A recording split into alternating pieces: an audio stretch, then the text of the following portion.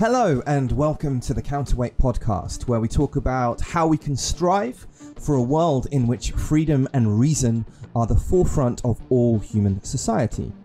In this podcast, we'll be speaking to Lee Jussim, who is a professor of psychology at Rutgers University and has recently started a new society called the Society of Open Inquiry in Behavioural Sciences.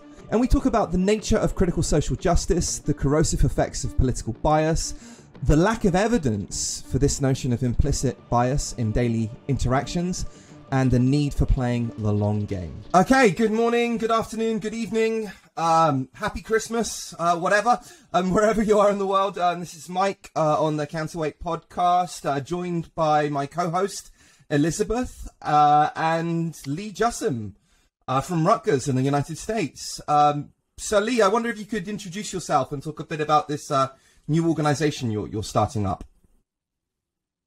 Well, yeah, so I'm a social psychologist. I've studied stereotypes and prejudice and social beliefs for decades. And in the last few years, I've become interested in political radicalization and extremism. So that's kind of where I'm coming from. And one of the aspects of, well, sort of another aspect of sort of my general scholarship involves improving the methods and practices and it's sort of scientific processes of psychology, especially my home discipline of social psychology. Okay, so that involves lots of things. You've probably heard of the replication crisis, right? Half of social psych studies don't replicate. So that's in the mix. But in the process of doing that, because I do this with lots of other people, it's not like some royal we, there's just tons of political dysfunctions in the field that lead the science to go wrong. Okay, so I'm kind of in there, and that probably has gotten worse rather than better over the years, although the things like statistics and openness have probably gotten better. And kind of that put me in tune in a way that I wasn't otherwise paying attention to sort of cultural, political developments in the US and other places. So it was not particularly political before I started doing this kind of stuff.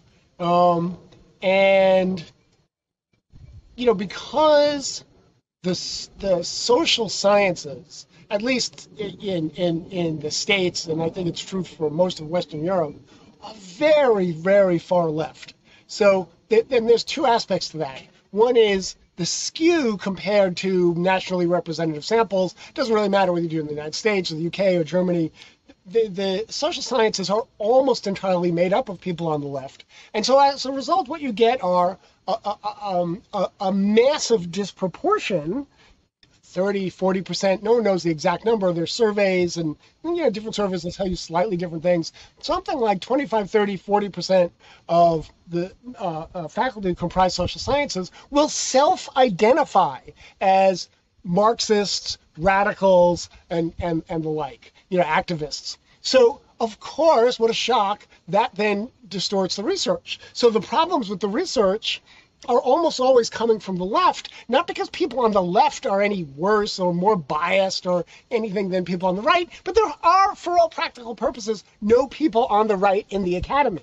So if those problems emerge from the left, then criticizing them means you're criticizing sort of left activism in the field. And starting about 4 or 5 years ago, I mean, I guess it could have happened earlier, but it really picked up about 4 or 5 years ago. If you dare to criticize left shibboleths in academia, you're at risk for not just reputational damage, but actual punishment. And you know, that you know, people, I mean, this is not restricted to faculty, but people were being sanctioned and fired and punished in all sorts of ways for, you know, for bad tweets, for going on the wrong podcast, for like a maladroit turn of phrase, you know? So that is kind of, I think, how I ended up here. Many people have been disturbed by this sort of censorious, kind of intolerant, at best it's illiberal. I mean, it strikes me as kind of a version of left-wing authoritarianism, actually, a turn of the culture, but also the academy. And so it's very hard to, probably impossible, or almost impossible, to fight this alone. If you're alone, you're going to walk into the teeth of, some faculty member with lots of allies, and, you're going to end up being denounced and mobbed and all that sort of stuff. And, people will come gunning for your job. Okay. So it's very hard to fight this individually. So for both of these reasons, both as a kind of a defense against this sort of rise of cancel culture in academia, and to at least put a stake down saying, no, the political infection of social science is a really bad thing. Nobody is perfect, and maybe we're all biased to some degree, but acknowledging and trying to do something about those biases is way better than just letting them run free. And that's what this organization is kind of standing for, attempting to do. And we're small, we're new, we're the Society for Open Inquiry in the Behavioral Sciences, and that's what open inquiry is. It kind of says anything goes. So in many forms of social justice activism, you'll see a chant of no debate. So there's transgender issues, you'll see no debate. On the Israeli-Palestinian stuff, no debate. And I mean, I really just in the Substack essay kind of announcing this new society, I touch on the no debate thing without going. I mean, it really deserves an essay or several on its own, but that the response of academia to anyone saying no debate should be a simple look them in the eye and say, yes, debate. So that's kind of my view of what this group stands for. I see one of the weird things I don't get with these people when they're saying no debate is how can they hold that position? Even if you look inside their own sacred literature, for example, which they generally, I find personally, again, anecdotally, they don't tend to know their own literature very well, which is one big red flag. But even if you look at critical race theory, for example, you look at Charles Mills, who goes on this massive defense of liberalism, criticizes it, but says, yes, we need to protect liberalism, we need to conserve its traditions because it has delivered in spite of whatever failings it has. Then you have Delgado and Stefancic on the other side, again within critical race theory, who are saying, no, liberalism we need to be at least deeply suspicious of it, and it may well be doomed. And these positions, they're contradictory to each other. So there has to be debate. It's very, very strange. I'd just like to link that in with Elizabeth. I mean, Lee is correct. He talks about people on the right being cancelled, and of course that's true and being targeted. But then there's people who have always, like me, like a traditional UK Liberal Democrat, or at least I was about 10 years ago, who are centre-left. And they're coming for us too. I mean, maybe you could talk about your background, Elizabeth, and your experience that got you in with Counterweight. Yeah, so I was canceled for doing some of the very things that you suggest in one of your papers, the one in Psychological Inquiry, where you sort of list a few things that we should be doing. So, for example, include political views in diversity work. That was part of why I was sent emails telling me that I was not welcome to speak in meetings. So I was only to speak if I agreed. Subject all work to scientific skepticism, design studies with competing perspectives. This was at the center of my cancellation because we were researching Black Lives Matter. And one of the conditions, it was an experiment, one of the conditions included what I would call an unflattering two words that were unflattering about Black Lives Matter. And after 400 subjects, somebody took a screenshot, and I was done for, right?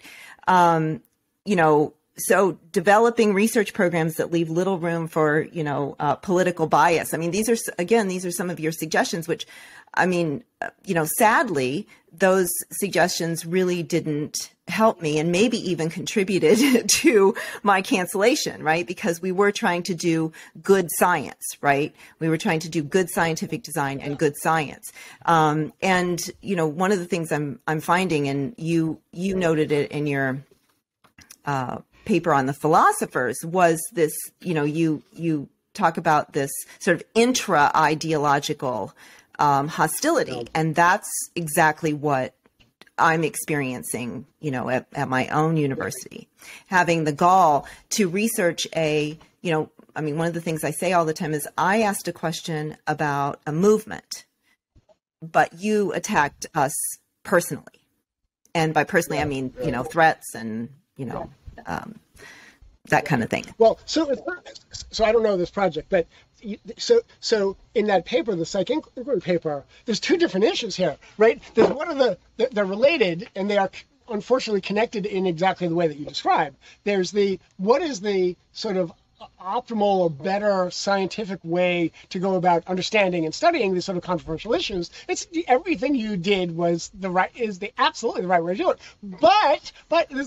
But because you weren't even, it sounded like you were testing hypotheses, but if once you put it on the table as testing hypotheses, there's some possibility you'll find the wrong answer, right? You'll find something unflattering to the social movements that, you know, whatever 70% of your colleagues, or I mean, it might only be 30 or 40% of your colleagues, but they're loud and intimidating, and the other 30 or 40% just are, you know, afraid to speak up. It's sort of hard to know that dynamic without really knowing it on the ground wherever it's happening. But that dynamic's really common. So you're potentially challenging these sort of cherished beliefs via the research. So it's not, you know, so it's not surprising that they came after you. I mean, it's sometimes, I mean, I don't want to overstate this.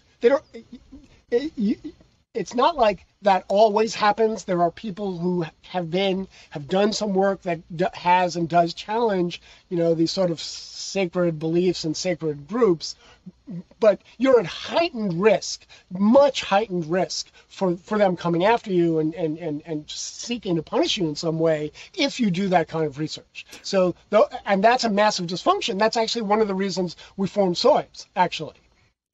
I noticed on your unsafe science Substack, one of the things that made me feel a little bit better about my situation is you noted like that you responded with your email basically a year after the previous one. And I was like, yeah. I can keep after this, right? I don't have to declare it over after a year or 18 months. And this right. I think this is one of the, my ongoing, because I'm living this still, it has been a year and a half and it's still going on. And I really took some, solace in that. It's like, I don't have to be done when they say I'm done, right? I get to continue to remind them that, that this is academic freedom is worth fighting for, and Absolutely. I'm going to continue to do it. Yeah, no, there's, I have a Psych Today blog on, there's two connected blogs. One is how to know if you're a target of cancellation, right, of the Cancellation Act. Because if you're a normal person, like just going about your business, your life, you're an academic, you kind of think like the academic life, it's about ideas and debate and, right? And then all of a sudden people, you post something that you don't even think is that controversial, like we're testing a hypothesis on a social topic or social issue. And then all of a sudden the mob is coming after you. Most people who haven't gone through this are like deer in the headlights. Mm-hmm. They don't know what hit them. They think they're in a debate. They think you can have a reasoned discussion with these people, but you can't. The people are there to get you, and anything you say will be used against you. So you just need to understand that dynamic. And then the second blog is 10 what is it? 10 things to do when you are a target of cancellation. And there's a lot in there, but the two most important are when they come after you, just go quiet. Just, they're going to come after you. And anything you respond, they are going to use again, right? If you respond in kind, that's going to be taken out of context to prove how evil you are. If you apologize, that's going to prove you're guilty, right? I mean, if you say nothing, it's going to prove how callous you are, but they're coming after you no matter what you do, right? But you don't give them ammunition if you go quiet. And the second is exactly what you just said, Elizabeth. You play the long game. It's not over when they think it's over. And it may not ever be over, but but if it hasn't over, you choose when it's over. Right. You play that long game, and I've been the target of 2 pretty wicked attacks and 2 more minor attacks, and I've survived them all, and they are now fodder not only for my scholarship but also for my Substack and for my talks and stuff. And it's like I'm now exposing it. It's like I had to deal with this crap at the time, and now it is a blast. It is a blast to come back a year later and say, look at these people. These people are they're batshit crazy. I find the same thing. I mean, I remember the first time these people came after me, and they were like, and I tried to debate with them. I tried to ask them questions, and of course their response was, one of the canned responses. Well, it's not my job to educate yourself. You need to go and educate. And see, the problem as somebody who is somewhere on the spectrum, when you tell me to go and educate myself, that's exactly what I'm going to do. And then I'm going to come back, unfortunately, knowing your own ideology better than you do, and being able to point out inconsistencies in it, which is rather amusing. And then, of course, finding myself in a position where I'm actually achieving some things. I mean, Elizabeth and I are working on a book because of them targeting us and us putting them in the spotlight. But it was interesting what you're saying. They'd use everything against you. I mean, I've certainly found that they'll use everything, including the kitchen sink, against you. Yeah. But even when you're silent, I mean, even when you just take a step back, white silence is violence, right? It's not just wrong. You're actually doing violence. I mean, in my case, I mean, recently when I had a run-in with one of these people who was incompetent in terms of they didn't know their own stuff, they criticized me for not affirming their worldview. Their worldview being that whiteness is this all-conquering thing, that it is behind every single social interaction, and that white people, because they have been socialized into it, are immediately guilty, have this implicit bias that runs throughout society. Right. And I just wonder, to the two of you as social psychologists, and what do you think of this idea of implicit bias? Well, I know you're not fans, but if you could explain it to the audience. So, the 90%, there's 2 different issues. There's the science, and there's the way the rhetoric that emerged from the science has escaped into the wider culture. And they're connected, but they're separable. So people now use implicit bias basically as discrimination happens, it's bad, and then there's sometimes other baggage thrown in with that, it's pervasive, it's unconscious, you're not aware of it, and it is absolutely true that the first 15, 20 years of research on implicit bias made all those claims. Most of those claims have been walked back over the last 5 to 7 years. There's been a great blossoming of skeptical inquiry into the nature of implicit bias, and the skeptics have compelled. Well, so there's different issues here. How much have they persuaded the original advocates? Well, a little bit. Even the original advocates have walked back some of their more extreme claims. But, how much are you going to, they're advocates, how much are they going to walk back? But the wider, there's been the rest of the academia that pays attention to this, and a lot of people aren't paying attention, and they just get the top level, 90% of America's unconscious racists, and that's what they, and then they can point to one paper that shows something like that, or appears to show something like that. But among the people who are paying attention, once you get outside a fairly small circle of advocates, the implicit bias has just lost a ton of credibility. And here's why. For almost 20, the first came on the scientific scene maybe in the late 90s. So for about 20 years, so about 4 or 5 years ago, the rhetoric was all about, sort of unconscious racism. And then a few years ago, a paper comes out showing that people know their IAT score. You've asked them to predict their scores on the most common measure of implicit bias, which is actually a misnomer, but the most common test is the implicit association test. People are unbelievably able to predict their scores. So there's nothing unconscious about it. It's like, maybe getting it something, but then what remains controversial, you might think after 25 years it's established, so I don't want to overstate this, but it is unclear the extent to which measures of implicit bias capture anything different than explicit bias. Like there's all these racism questionnaires that have been around for like 50 years or more, and they're pretty good at getting, at racial attitudes. And there is some stuff that says, well, the implicit measures capture something different, but there are also reanalyses of that say, well, no, if you do it the right way, they're virtually the same thing. So it's completely unclear that implicit bias is even a thing other than racism. Now, people do vary. I mean, there are people who are more versus less hostile to a variety of racial and ethnic groups. But most of them know it. Like if you ask them, they'll tell you. Right? Especially if you're trying to predict behavior, explicit attitudes are far more predictive of behavior. Yeah. If you're willing to admit it, you're also willing to, act on it. Yeah. Right. Yeah. And there's good evidence for that. So, and that means it's not clear that there's there. I mean, it is. Given how much time and effort and how much it has infected the wider culture, it is plausibly,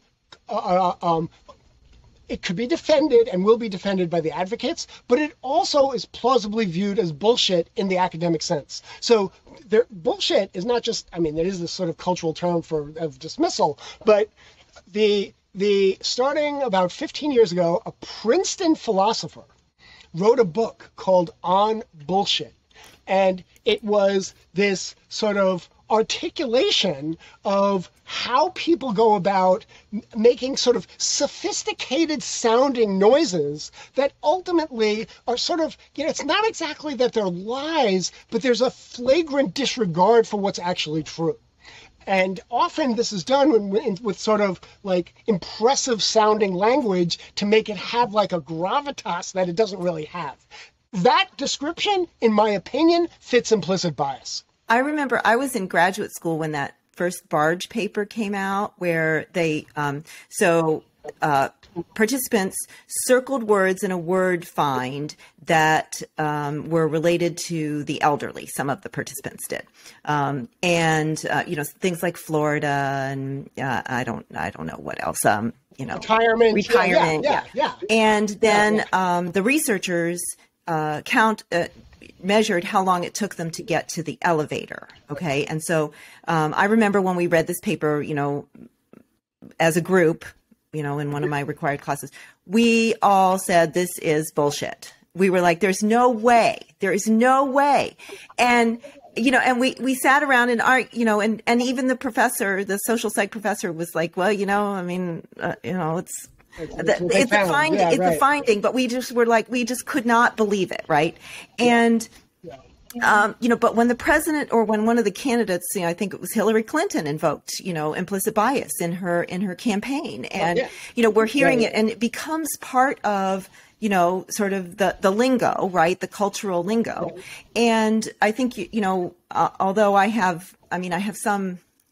We could talk about the sort of failure to replicate thing. I have some other things to say about that, but I do think that I like you coined this phrase. I guess you did it. Fundamental publication error. So of course, that's related to something called the continued influence effect, right? Where researchers have found that, when you make any kind of correction, like to misinformation or anything, that it's perhaps because of the way memory works, that it's sort of attached as an addendum, right? This sort of like, there's this little like, caveat thing. And if I have time, the energy, if I'm not interested, then maybe when that memory comes or when somebody says something about implicit bias, maybe I'll access that addendum and maybe I won't. And so the addendums, the corrections, the new research and stuff just doesn't have the oomph that the original does, even when the original, I think, was questionable from the start. Once it's got that many citations, once it's being invoked by a candidate for president, it's all over, right? Right. It's just like a cultural meme, and it's infected people's brains and all that sort of stuff. The thing is, the continued influence effect, when lay people make those kind of errors, it's like, okay, they're not experts. It's not really their job. And, we're going around in our lives and we don't make optimal decisions all the time. Like maybe sometimes we do, but a lot of times we don't. But scientists, it's our job, right? So with that, that Barge paper is one of the papers that triggered psychology's replication crisis, right? So I've been following this for years now, and I'm actually working with a fairly large group, most out of Europe, on a paper describing sort of the tricks of the trade that psychologists use to make their research look more impressive than it really is. And one of them, this group is great. There's a ton of stuff in there. But one of them is to only or disproportionately cite literature that supports whatever point you want to make and just ignore the rest. This is everywhere. Yes.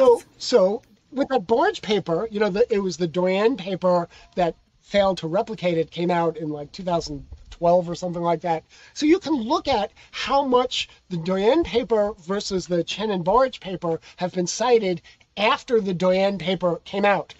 And the Barge paper is cited like 5 times as often as the failed replication after the failed replication came out. That means like 80% of the people, 80% of the scientists referring to this are citing the Barge paper without even mentioning the failed replication. This is like, this is not the behavior of a scientific field.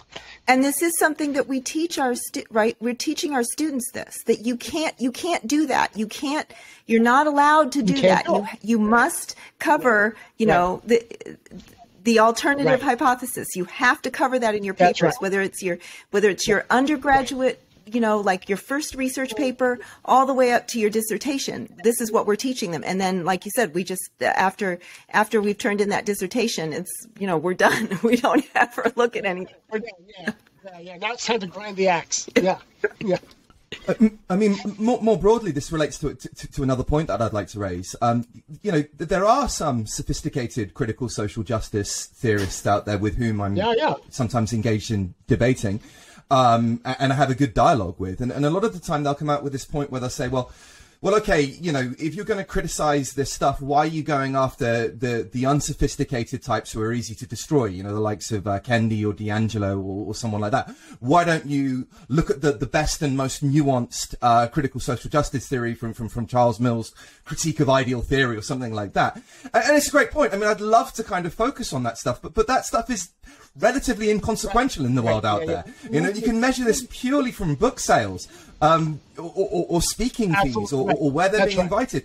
It is D'Angelo and it is Kendi. Okay, if you don't want to call it critical social justice, call it whatever you want. These people are the consequential people in the world out there, and they are the people that we have to target, because these are the views that are making headway, regardless of with targeting bad ideas. And that doesn't mean there aren't other good ideas that are part of the same family. But there's absolutely, and it's not just critical race theory. It's anything. If I do a critique of some paper, that doesn't mean there aren't other papers that are good. I mean, it's like, it's a silly argument. So yeah. So why is it then that people believe these bad ideas? What is it about these ideas that are attractive? I mean, is it just that they're dumbed down, simplified ones that are easy to seize upon and then used to bully people, to beat them with a stick? I mean, sometimes it seems that way to me. I mean, what do you think? Yeah, that's a great question. Well, we did talk about that in psychology, right? We talk about fluency, right? And the ease with which something can be understood, and that it connects with ideas that we already have. And again, it is sort of like in the air, right? That there's remnants of racism. Racism still exists. It's still, we see evidence of it all the time. And so to have an explanation that I think that allows people to sort of, adopt I know that, maybe religion isn't the right word, but it's maybe the closest, that I can think of right now, that sort of adopt an ideology or whatever that, it's like, if these are some things that I can say to my group, my in-group, that will make me look like I'm doing something without really doing anything, right? I just adopt some language and some habits of interpretation that will then allow me to, maintain my little inner circle and get my accolades and signal my virtue. And it's simple, right? It's simple. Right. It's simple. It works as an sort of virtue or in-group signaling system, so I've been an academic most of my adult life at this point. And academia is in some ways not completely different than the rest of the world, but in some ways it's very different. In our careers, our success is almost entirely contingent on our reputations and subjective evaluations, and other people's subjective evaluations. So, this is very different than, being an athlete, a professional athlete, where like you either hit a home run or you don't, you either win the tournament or you don't. It doesn't matter what people think of you. If you've won the tournament, you've won the tournament, right? Right? So, whereas with us, it's not, everything. How do you get into graduate school? Well, you need these metrics, but you also need letters of recommendation, preferably from prestigious people. How do you get tenure? Well, you need to have a publication record, maybe have some grants, but how do you get a publication record? People say your work is good. How do you get grants? People say your work is good. How do you get a promotion? You have outside letters, which are usually very important, saying you are good. There's no objective metrics. Like, you can imagine an alternative universe where advancement was on finding out things that you imagine sort of almost a 2x2. Things are important or not that important, and true or of unknown truth, or maybe even not true, right? Sort of a table like that. The more you know that something is both important and true, right? You need both, right? Then you would be you have more success, right? But no one knows with what we do. There's no standard for a stat.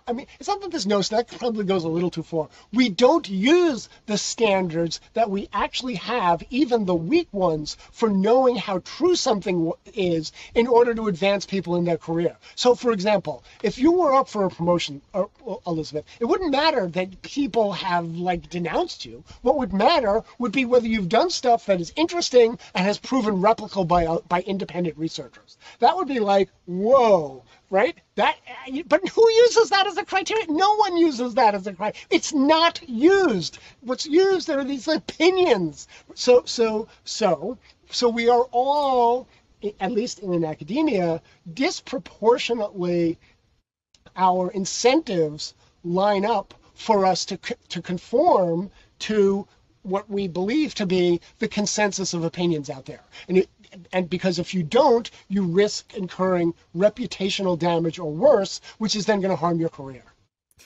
Yeah, I look at some of the things that people are doing at my school. They're having, book clubs. Some of the very books that Mike just mentioned. It's like, we're joining a book club. That way, we don't actually have to address racism, right? But we can put on our, on that tenure review thing or whatever that we led a book review about racism, and so, or about anti-racist syllabi or something like that. And there are books about that, believe it or not. And so you can lead a book, and so you don't actually have to do anything. You just get to, and I think that's one of the lures also, Mike, is this, of doing something without doing anything. Right. Right. I mean, it's easy to take to Twitter and denounce somebody, or, proclaim your fealty to diversity or something like that. It's like incredibly easy to do that. And it's just, and that is going to buy you points with your colleagues, right? And so this is why people do that. And it, it's just so, it is easy and it's incredibly superficial.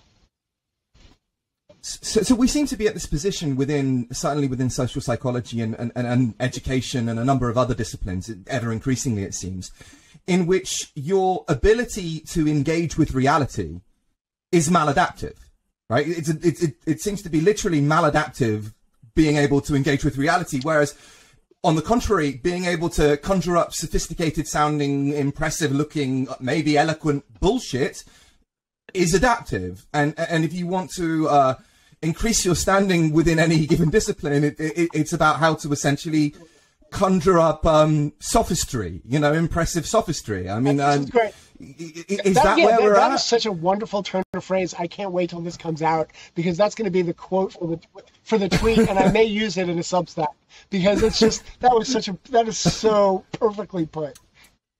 Yeah, that is where we're I mean, you're very kind. I mean, thank you. But I mean, it seems to be. I mean, but even with people on our side. So, for example, Elizabeth and I gave a presentation recently in Denver, Colorado. We did 2 90-minute workshops actually, Heterodox Academy, and we were looking at how do we pre-bunk, how do we expose people to these ideas of critical social justice, show them how they can go awry, how they can be used to bully people, so that when people recognize them in the wild, right, if you like, they're able to resist them because they've already seen them. And this relates to some research in social psychology that would seem to suggest that this would be an effective tool.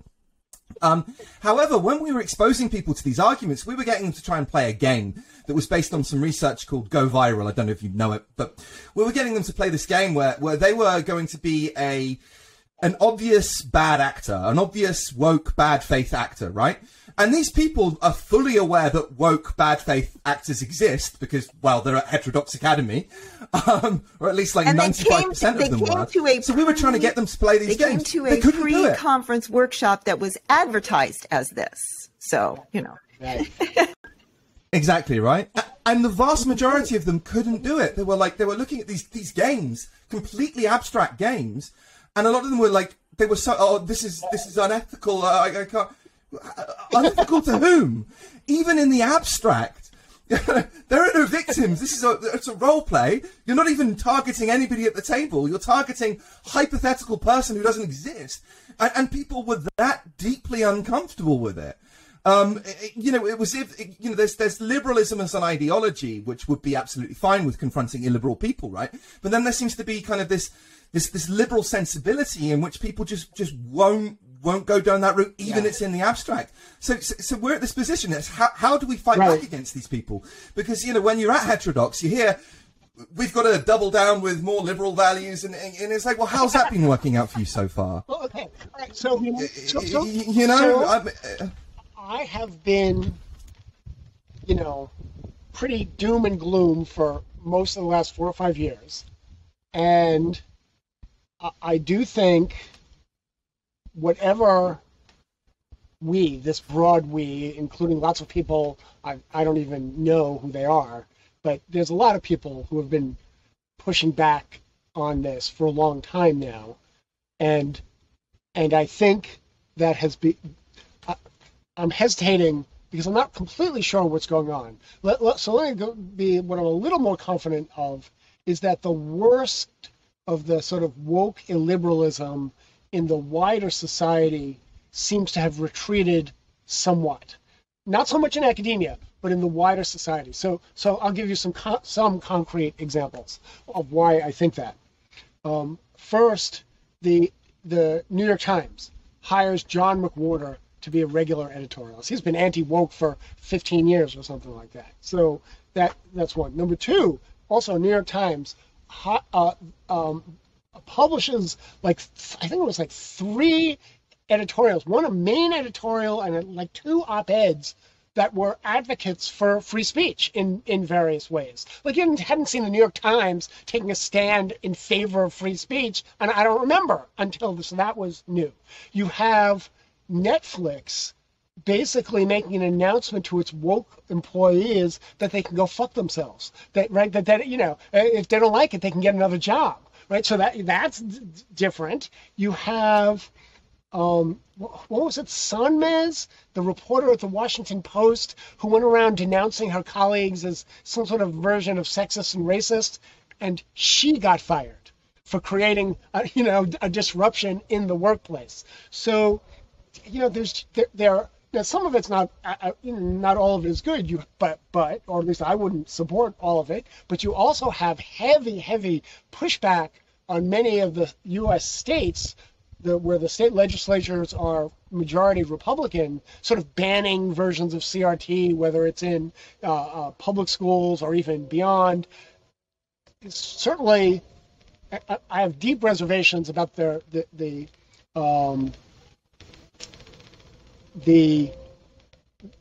they actually have the right to ban it in higher ed. I'm pretty sure they don't. That's protected by both First Amendment and academic freedom. And I think if anybody ever challenges it, they'll lose. But until somebody challenges it, that law is in place. It's different for K to 12. States have the mandate to set the curriculum. So if they want, they can ban anything they want in that curriculum. That's a political issue, not a First Amendment academic freedom rights issue. But my point is that there's been a lot of pushback on this. And there have been organizations. Counterweight is one of those major organizations. Heterodox Academy, I thought, had gone tepid for most of the last few years, but has more in the last 6 months, has, I think, become more proactive and more assertive. They may be undergoing a bit of a renaissance and a revival. You have the Academic Freedom Alliance coming on board. There is Critical Therapy Antidote. So I don't know. This is right. They're good. And now you have us come online. So you have a lot of you have the David Bernstein and the Institute for Liberal Values and a sort of side thing, the Jewish Institute for Liberal Values. So you have you're fair, right? The Foundation for Against Intolerance and Racism. So you have a lot of people organizing in a lot of related but not quite identical ways, putting stakes in the ground saying, we are not going to accept this as the normal turn of affairs. And then you have this evidence that things have maybe turned somewhat of a corner. Now, it's different in academia because there's these entrenched bureaucracies. I mean, there's the entrenched bureaucracies. You have the far left faculty that are not going anywhere. So I don't think it's going to get any easier for someone who is a sort of counter-revolutionary in academia. But in the wider society, I think things have actually improved. And I think actually there's evidence in some of your own research and others also that the newer academics, the young PhDs are actually the worst. So we're going to go through a period in academia where things get a lot worse over the next, however long. And I do want to get back to your very early point is that, you don't have to be alone in this and you shouldn't be alone. And I don't know if that's one of your top 10 things, but find some friends because your friends will abandon you. They will leave, you won't have any. And, I think that, two people out of, everyone that I knew at the school, two people still speak to me and one of them will only text. She will not be seen with me, actually. So, I don't think, and people need to hear that they're not alone, right? That, and that there are places, to reach out and, people that will, I don't know, help you feel like you're not crazy and you don't have to be, you don't have to be alone in the fight. And so I know you mentioned that early on. But that is seek allies. Absolutely. I mean, when you're the deer in the headlights stage where you don't know what's hitting you, you're alone. You're not in any group. Why would you be in a group? Like it's just you wouldn't. And it's probably an unnatural act for many of us who are used to like just running our lives more or less independently. But the only way to have, well, not the only way, but one of the best ways to both prevent, that is, protect yourself against these things happening and defend against them when they do, is to have a group that you can rely on. Right. If all hell breaks loose again. And so, join that absolutely. group now. I mean, join your alliance now, do it now so that you can educate yourself, so you can pre-bunk yourself. Right. And I think you're right. Like when you're shamed, when you're ostracized and shamed, I mean, research on shame, what do? We withdraw. That's what we do. Right? Because society has just told us we're bad. And so we withdraw and we try to figure out how to be a good person again. And so I think that, then comes the depression and everything that comes with that. And so, having a group already, being affiliated with a group already is going to, prepare you by making a few new friends that aren't, that are a little outside of your normal group. I mean, I don't know what you think about this. I have this sort of question about how it is that, shame and ostracism have historically been used. I mean, it's an evolutionary kind of thing, right? When people don't, fit in, when they're, stealing food or sleeping with each other's spouses or, whatever, harming children, I don't know, whatever, raiding the chicken house, they're shamed and ostracized because they don't fit in with society. And so there's some sort of, look, you need to sort of play in this playground. We have a fence around this playground. You sort of need to figure out how to play in this playground. Otherwise, we'll ostracize you. And historically, you couldn't survive, right? You probably would die if you had to march out into, all by yourself. And now it seems like the extremes and I'm not just talking about lefts, but also rights, right, are using they're using ostracism and shame. They're in the minority. I mean, all the research says they're in the minority, and yet they are effectively using ostracism and shame to attack the majority. And, even just, people that maybe are, obviously the lefts are attacking their own, and the rights are attacking their own because they're not leftist or rightist enough. And I don't really know as a society, I can't explain that from a social psychological standpoint. I can't figure out what's in it for society and how that's going to turn out. I mean, I think some of it is really, look, all of this is complex and there's different motivations for different people at different times. But a big part of it is just this moral righteousness. And I think that's true on both the left and the right. It manifests somewhat differently on the left and the right. But if you're, if you're sure that your vision of the world or the country is 100% right, then, then anyone who opposes you is either stupid or evil. So that's it. That's how you get shaming and ostracism. Like we don't want someone stupid or evil with us. It's like, why would we want that? So that's just really, that part strikes me as really simple. We seem to be, and you see that. I mean, on the right, at least until recently, anyone who dared argue against Trump and anything Trump wanted was basically expunged from the Republican Party.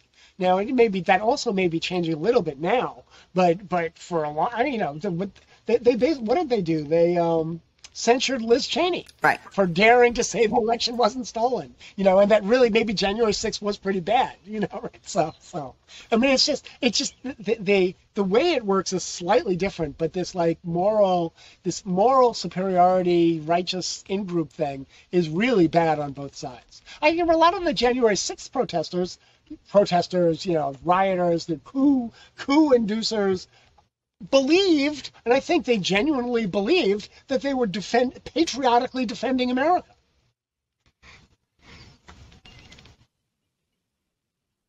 We seem to be approaching a bit of a schism in let's say, the woke resistance, those of us who are standing up to critical social justice. You've got, I think, counterweight on one side, in which our position is that, we'll try to remain as liberal as we can while pushing back in certain ways. And then there seems to be, and look, I mean, these people also have a point. There's the Chris Rufo, James Lindsay approach, which is like, no, we are going to use each and every dark and maybe underhanded technique and tactic that the woke are using because we're more than justified because they've done it for us. So it seems to be where we're at like the whole Nietzsche thing. Be careful, you end up becoming the monster that you set out to destroy. You end up becoming the thing that you hate. There seems to be like a fine balance between these points. I mean, in some ways, it would kind of be naive not to use some of the weapons that the woke have used so effectively against us.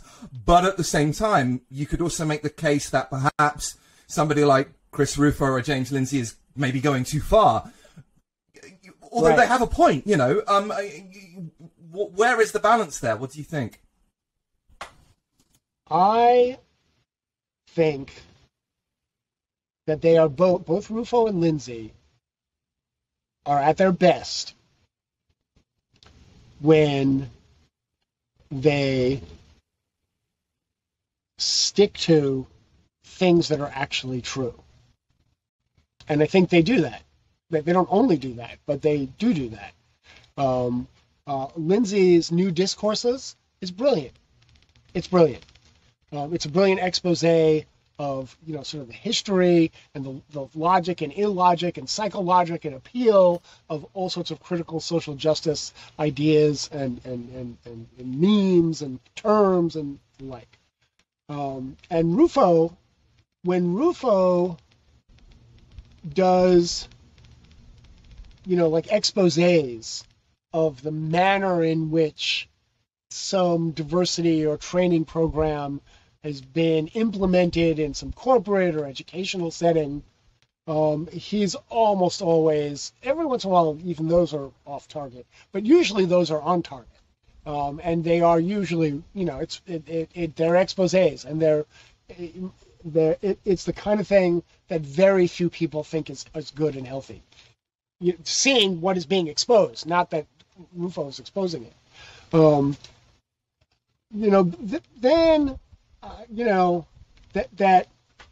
That both of them will use these to push their political agenda.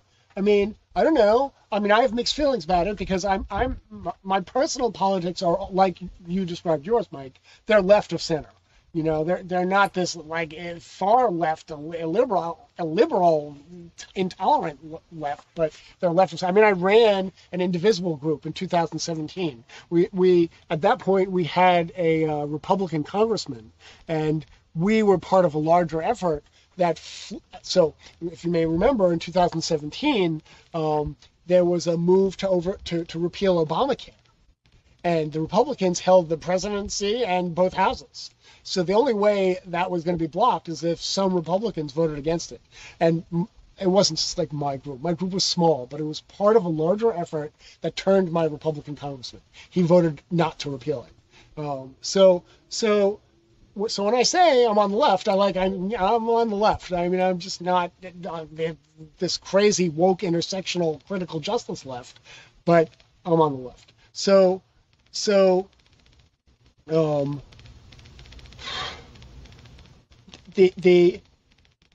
But that's politics, right? When I was acting as running an Indivisible group, I'm not doing social science, right? I'm not mentoring a student. I'm engaging in political action. If Lindsay and Rufo want to engage in political action to advance right-wing causes, they're absolutely every right to do it. And I may not like it. I may disagree with the outcomes that they're pushing for, which sometimes I do, but not always. It depends on what they're pushing for, actually. But that's normal politics. Freddie DeBoer. So Freddie DeBoer has this great Substack, and he identifies as a socialist. I mean, it's probably sort of more like a social democrat, but he identifies as a socialist. He's very far left in some ways, but he has this essay that's I'm paraphrasing, but it's the point. His point is that engaging in social justice isn't being above politics. So you can't pretend that you're above politics because you're advocating some sort of social justice. The rest of the world doesn't have to buy that.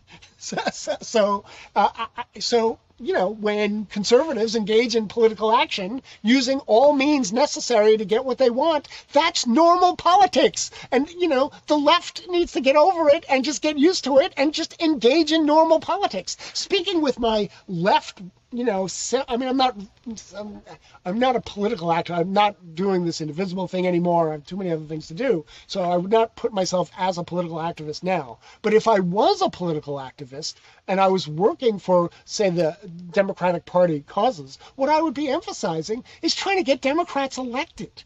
That's what you want to do. And you're not going to get Democrats elected if you alienate the middle third of the country. So...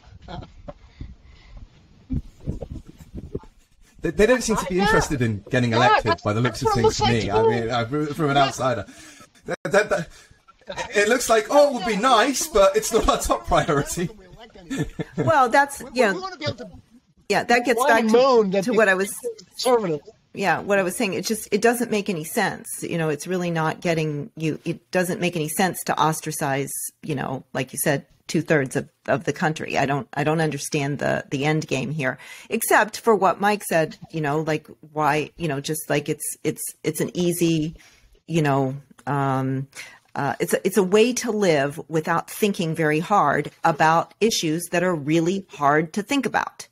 And really so, if you when you're given an easy answer to things that are really, really difficult, maybe sometime, people tend to adopt that, I guess. Elizabeth, they're on the right. They know they're on the right side of history, right? What more do they need? Well, I'm always saying to myself that I'm on the right side of history. So, I'd like to believe that from putting my social scientist hat back on, that cleaving to the truth as much as possible, knowing that that's imperfect and hard, but doing that is the right side of history. But people who have done that have the history of people sticking up for the truth in the face of, social pressures cutting in the other direction have not fared well throughout much of history. Yeah. Okay, I think we can conclude there because we're approaching the hour-long mark and we don't want to hold you for too long. But let's just quickly wrap things up. So the problem as we see it is bad. Perhaps it's at the stage now where it's like a dying animal, where it's it's nearing the end, but it's at its most dangerous, and with each lash, it's hastening its own demise. I mean, it does kind of feel like that, right? It's increasingly desperate, but with regard to November, with regards to UK elections, the writing seems to be on the wall. We don't seem to see any candidates winning because of woke. Certainly Biden, campaigned as a moderate, even though he went fairly far left afterwards. But also in terms of pushing back, the first thing to do, and the most important thing to do, is to find a community, and the woke are very good at this. They emphasize the word allies. Yeah. Find your allies now. Come and join us before they turn on you. And maybe they never will. Maybe you'll be one of the lucky few who doesn't get turned on. Find your allies now, just in case they do. And ways to push back the effective stuff that Rufo and Lindsay have been doing, which is make sure you read up on the ideology, make sure you read up on the psychology, make sure you read up on the sociology, Campbell and Manning, that kind of thing. And make sure you understand who you're pushing back on. And finally, which would be the Lindsay style of things, in terms of Rufo, expose them. Yeah. When they're doing something batshit crazy, the majority of the population is with you, even if they're silent, and they're going to think it's batshit crazy as well. I know Project Veritas, and it's okay if there are people who are exposing stuff that you don't like and they happen to be right wing. Well, it doesn't follow that what they're exposing is any less bad as a consequence. You can disagree with these people. You can think that they're 100% wrong. You can even think that they're evil. Right? They might be evil and yet be right about this one single thing. So follow the facts. And I think relating right back to the beginning, one thing that they hate doing, and generally this is because often they're not read up on their own literature, or even if they are, they realize how incoherent their views are. Debate these people. They don't want to debate you. This is one of their rules. They don't want you to question their world, but debate them. Force it. Force the debate upon them, because they hate that and they'll run away. So I think these are some solid ways in which we can push back that kind of summarize the conversation thus far. I think that's a great anything end. to add? I agree with all of that. If you're an academic, read the Calvin Report. Elizabeth. Have the Chicago Principles at hand. You know? Yeah. Yeah, and also realize these people are not who they say they are, and they do not represent who they claim to represent. Have a look at the America's Hidden Tribes report. You can just type that into Google, download the report, go to the demographics page on page 144, around that point, and you'll see that these people are the most highly educated, the richest political allegiance in America, and they're 80% white, which is more homogeneously white than pretty much any other group apart from the extreme right. So, you know, they're not the ethnic minorities. They're not the poor people. This is a rich, highly educated, elite group of society who are trying to tell you that they're champions of the downtrodden. The downtrodden generally don't want anything to do with them, and for good reason. All right. Lee, Elizabeth, thank you very much.